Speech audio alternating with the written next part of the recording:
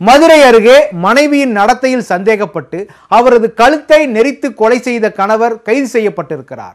கணவன் கொலைகாரராக மாறியது ஏன்?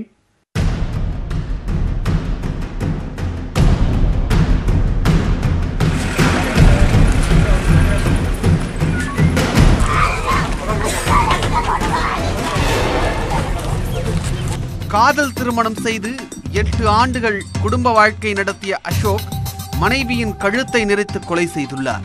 சில ஆண்டுகளாக கருத்து வேறுபாட்டில் இருந்த அசோக் கொலை வரை சென்றது ஏன்?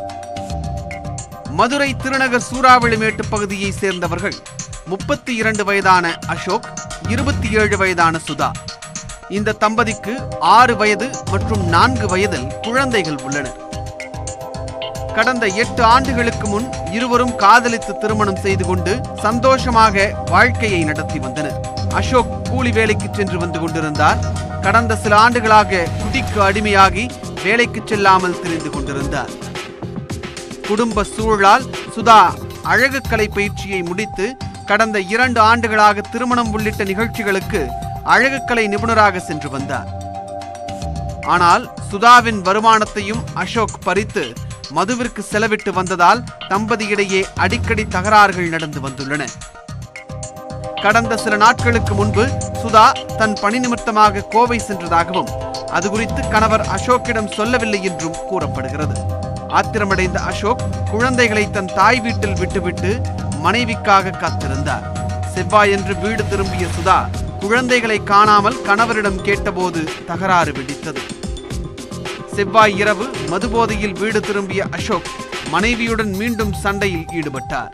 அடிக்கடி நடக்கும் சண்டை என்பதால் அக்கம் பக்கத்தினரும் கண்டுகொள்ளவில்லை. ஒரு கட்டத்தில் கதவை சாத்திவிட்டு சுதாவின் கழுத்தை நெரித்து கொலை செய்துவிட்டு அசோக் தப்பி ஓடிவிட்டார். காலையில் கதவு திறந்து கிடந்த நிலையில் சுதாவின் சடலம் தெரியவே பதற்றமடைந்த அக்கம் பக்கத்தினர் போலீசாருக்கு தகவல் தெரிவித்தனர். திருநகர் போலீசார் சுதாவின் உடலை மீட்டு அரசு மருத்துவமனைக்கு அனுப்பி வைத்து விசாரித்தனர்.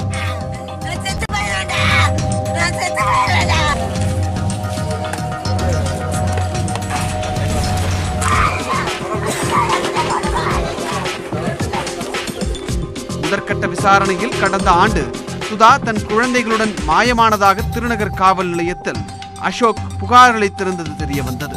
3 மாதங்களுக்கு பின் தன் தோழி வீட்டிலிருந்து சுதா குழந்தைகளுடன் திரும்பி வந்ததால் வழக்கு முடித்து வைக்கப்பட்டது.